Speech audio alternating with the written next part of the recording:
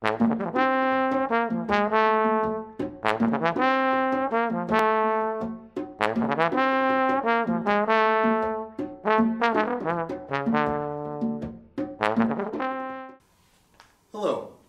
I'm Dr. Molacek, adjunct faculty at Iowa Western Community College on low brass. Today, I will be talking about the NMEA Nebraska All-State Jazz Audition Etude for trombone. This is Etude B1, and it is a swing ballad composed by Dr. Eric Richards. This etude is unique in that it is a contrafact over another piece, specifically the A sections, or the first main melody section of Satin Doll by Duke Ellington.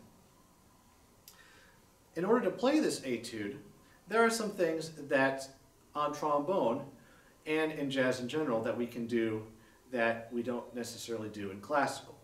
One of those is ghosting notes, and this comes in when you have a long passage and you're worried about making sure you can get to the note in time and accurately. So one example of this can be found on the second 4 bars of letter A.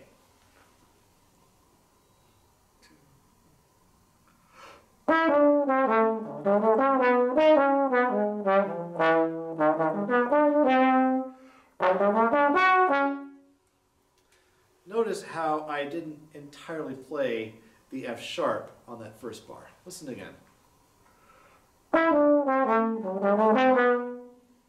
Just kind of slowly cut it out there. And that's a great way to play something that is technically challenging like that. Other things to remember on this etude are alternate positions. I would play on 2 bars before B. It is marked, suggested, to play the D in flat 4 rather than in 1. And the reason why you'd want to do this is you have a movement of 4, 4, and 3 rather than 4, 1, and 3. This also allows you to accent that top note, which is not a note that you'll want to ghost. Another place to do this is on the bar 6 of section B, where you have a sharp 2 for the high G. Again, it's just going back and forth rather than, oh, we're going to go all the way out, etc.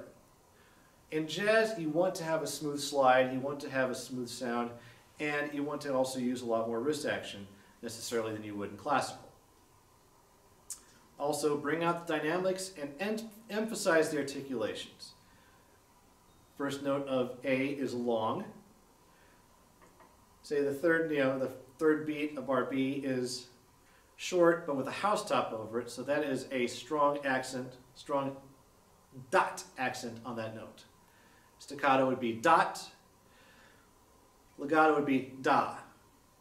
Don't need to necessarily be connected, but a smoother swing is going to sound better on this than a really Mickey swing. And that brings me to another point with swing eighth notes. It is not a dotted 8th 16th feel. It is not a 2-triplet with last triplet on it feel.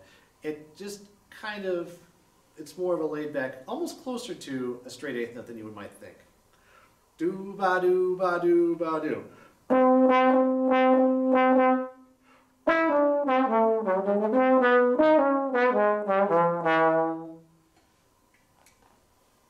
On the improvisation, things to consider are sequences.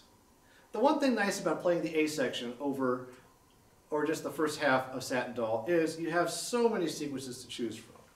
You can play, for those first 4 bars, a line like this.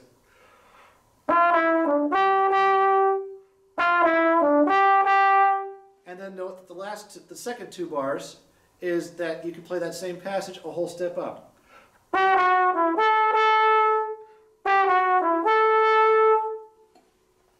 The second 4 bars really emphasize this with just a 1-bar sequence or 2-bar sequence like this, where you're playing from A minor to D7, or D9 in this case, and then A flat minor to D13, D flat 13.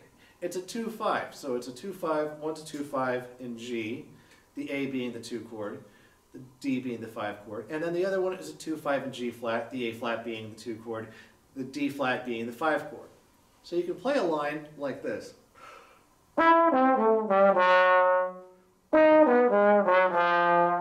And that covers all 4 of those changes.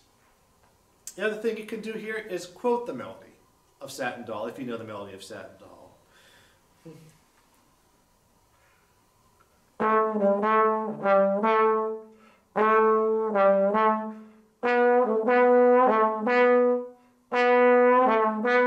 And so forth. I will now demonstrate this etude with a chorus of improvisation in full.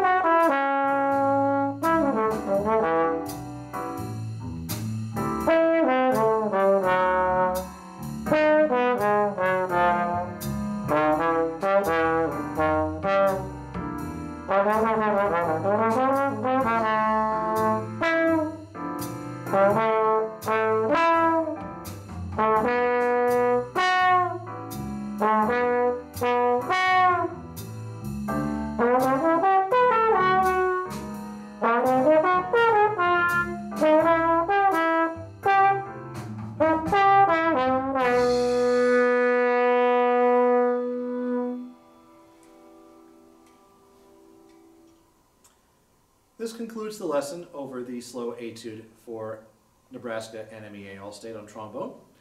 I wish you the best of luck on your audition, and I hope you have a wonderful day.